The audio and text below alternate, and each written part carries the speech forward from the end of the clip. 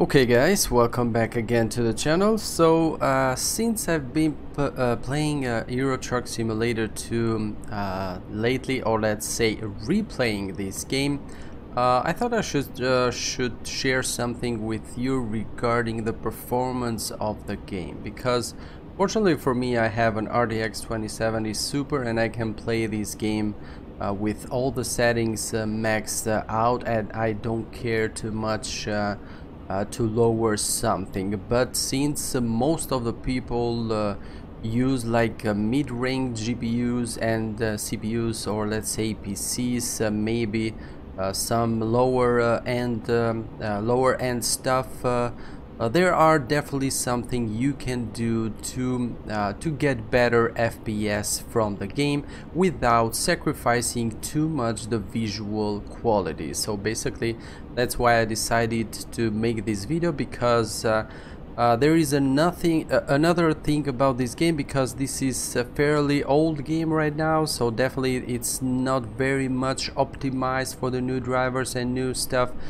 so it can suffer from time to time in various areas. Believe it or not, there are some cities, some particular areas where even if you have a 2080 Ti, you won't be able to get more than 40 or 50 FPS.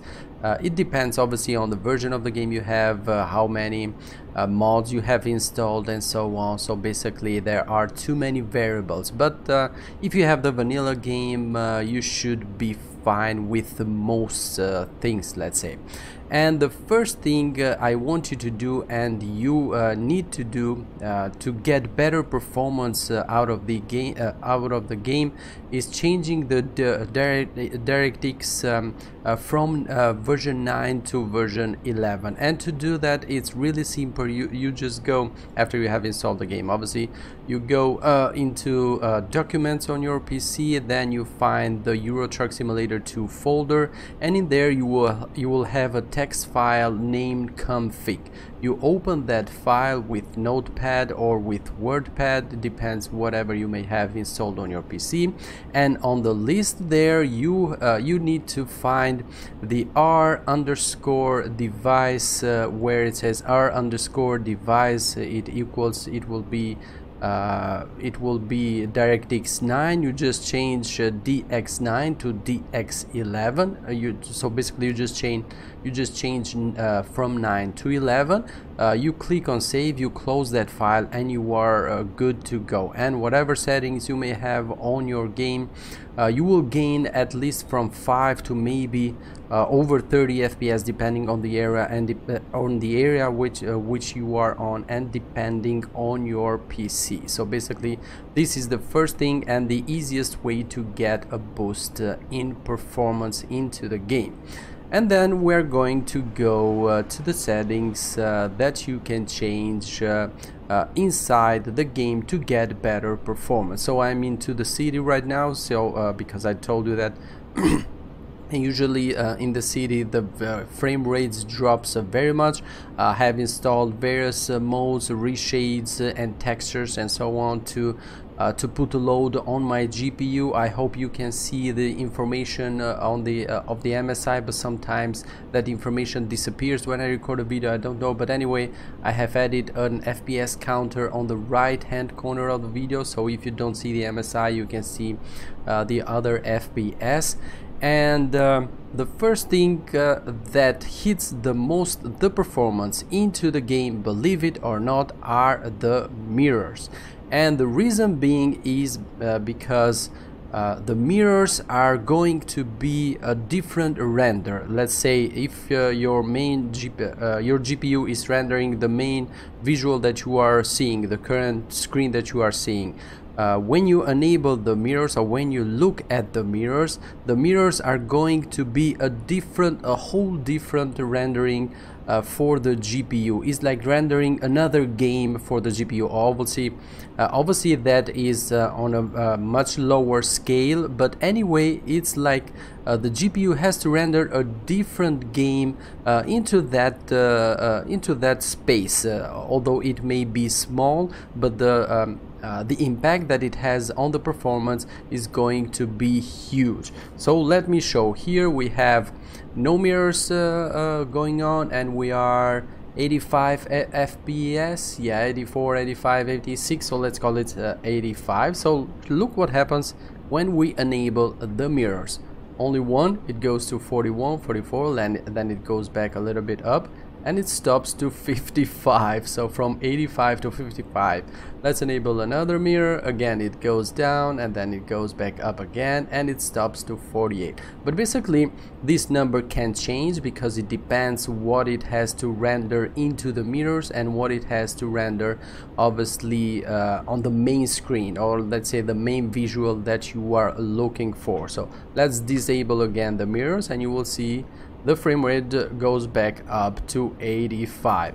The same thing on the inside. As you see, we have the mirrors on the left side, and we are on 54, 55, 57, okay, 54. And if we look away from the mirror, you see that we go immediately over 80 FPS.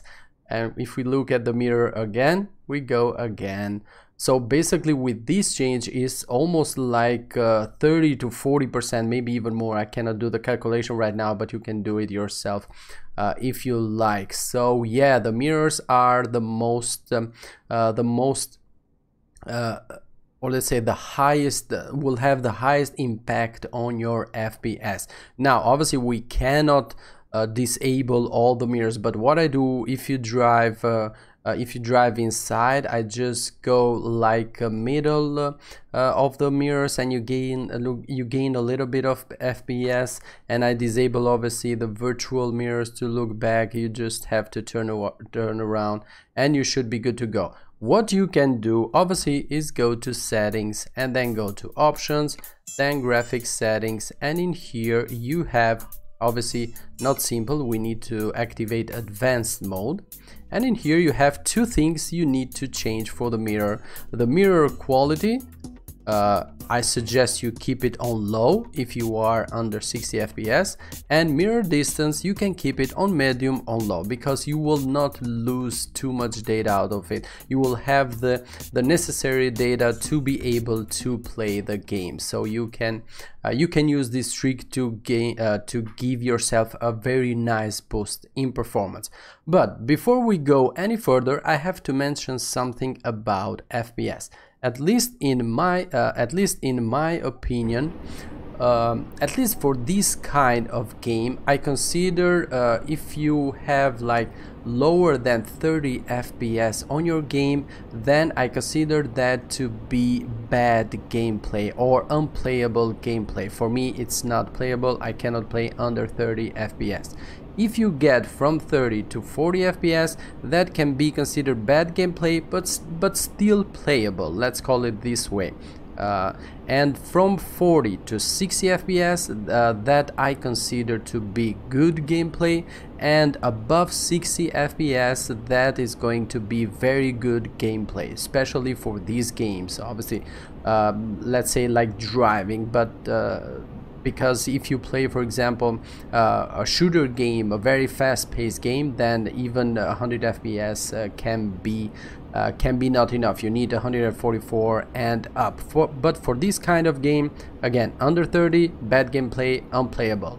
30 to 40, bad gameplay, but playable, still playable. 40 to 60, good gameplay, and above 60, very good gameplay. If you get over 100, like I do with mine, then you are gold. You don't need any more FPS than that. So you have to keep in mind. That's why I'm telling you these kind of tricks. You can play first with going from DirectX 9 to DirectX 11, like I told you at the beginning of the video. Then play with the performance of the mirrors by turning them down, because obviously we cannot turn off the mirrors because we need the mirrors into this simulation game, and only with these two tricks you are going to be able to gain at least 20% more FPS, which basically means that if you are under 30 FPS you can go maybe to around 35-40 FPS, so you go from unplayable, you go to playable gameplay,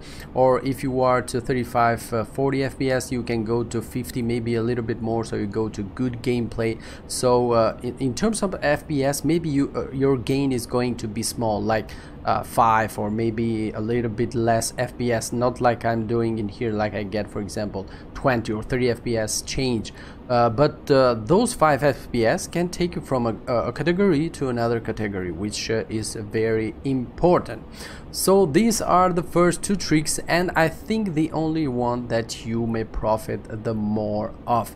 But if we want to dig a little bit further into into the settings, we can go again into the settings, go to graphics. Obviously we have all on maximum, and the next thing you need to look out for to gain a nice boost in FPS is scaling. At default it is on 125. I have mine on 400% at 1080p resolution because my PC can handle 400%, which basically I'm telling my PC or my GPU to render the game 4 times bigger than the 1080p, which basically is 4K, and then it downscales it down to my screen, which is 1080p. So basically it's rendering the game at 4K with 400%, and it's scaling it down at 1080p. So if we go for example 100%, only 1080p, hit apply, let's see what happens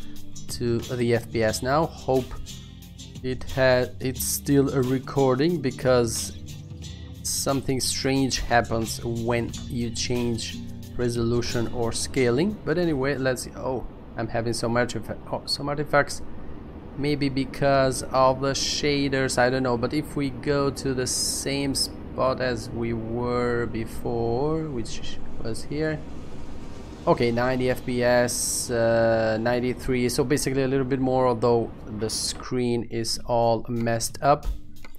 So let's just take it back to where it was before, apply, and see if this fixes it, hopefully. Okay, come on. Okay, since I'm recording also it struggles a little bit, but yeah, you get the idea. The next thing besides the two things I mentioned to play with is the scaling. Obviously the higher the scaling, the cleaner the image is going to be, and so you are going to get the result that you want. So you can play with this one from 100%. I don't recommend you go lower than 100%. You begin with 125, try 150, 200, 300, 400, and so on, till you get to the point where you see the best image possible, obviously with the target FPS that you have or that you can achieve with your PC. So this is the next thing to look about, and after this you have another step which you can do, and is the anti-aliasing MLAA, which basically has a really nice hit on the performance, but it doesn't change too much the visual quality, especially if you go higher than 125% scaling. You don't even need the MLAA, and in this way with the MLAA, let's just try it, see what happens to mine. But since I'm on 400%, I don't think it's going to change something big. But anyway, let's give it a try and see what happens without MLAA. Okay, nice. Holy shoot, what? I didn't expect it to give that much of performance. I don't know if you can tell. I can't tell too much of a difference in the visual quality, but the FPS gain is almost 15%, maybe even more. We went from 85, we're now 95, 98, 93, 89, 85, 84. It depends where the camera is. Let's activate the mirrors and see. Before I think we were to 55, I think. Well, with the mirrors it is a little bit worse, but yeah, it depends also on the time where we are in and what we are looking for so I don't really know if I'm looking at the right direction at the beginning, but you get the idea. You play also with the MLAA or anti-aliasing MLAA. So I'm going to activate mine because obviously my PC can handle it. And yeah, pretty much these are the most important thing which you can use to get better performance out of your PC. So yeah, obviously there are many other things which you can tweak and change in here to get better performance, but in general, out of these things that I told you into this video, you are going to be able to get at least 20 to 40% more FPS without lowering anything else. And again, it depends on the target of FPS which you want to stick with. For example, my goal is to stick at least over 60 FPS, and with all things activated I can stay with my GPU. But obviously if you have a lower end GPU, obviously you need to play a little bit more and lower a little bit more of settings or tone them down a bit to get better performance. But basically you will at the end of the day, you will not going to lose too much in visual quality if you change these things that I told you, because the other things on the settings are going to change the visual quality more than these things I told you. So basically these are the most useful and efficient things to do when playing with the visual quality, because you will gain much more FPS with this if you change these settings that I told you right now. And obviously you will not lose, or let's say this way, you will earn up to 40% more FPS with these changes, and obviously you are going to lose like maybe at maximum 5% of your visual quality. So yeah, that's the best way I can put it about these settings that I just showed you. Okay then guys, so that was it for today. Hope this was helpful for you guys. If you enjoyed it, please consider subscribing to the channel. Also turn on post notifications so you never miss one of my new videos, or maybe tutorials like this one, so you can profit from your gameplay and take advantage of your current PC that you are using. And yeah, don't forget to subscribe, hit the notification bell. Don't forget also to like and share the videos, because it will help me very much. And yeah, as always, catch you guys on the next one. Bye bye.